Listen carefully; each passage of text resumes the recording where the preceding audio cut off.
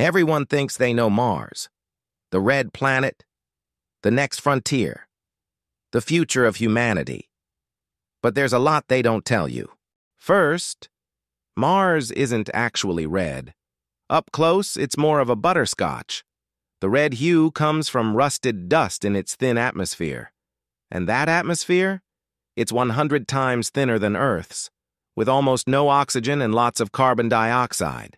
If you tried to breathe on Mars without a suit, your blood would literally boil in your veins, not from heat, but from pressure loss. Gravity? It's only 38% of Earth's.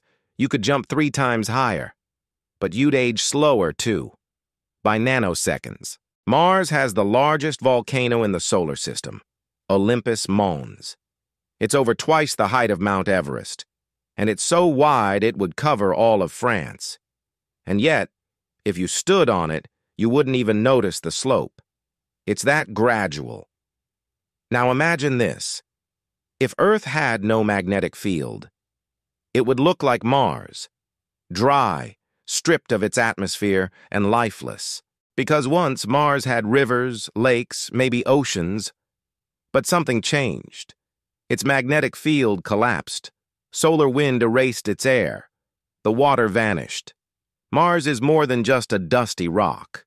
It's a warning of what a living planet can become if its protection fails.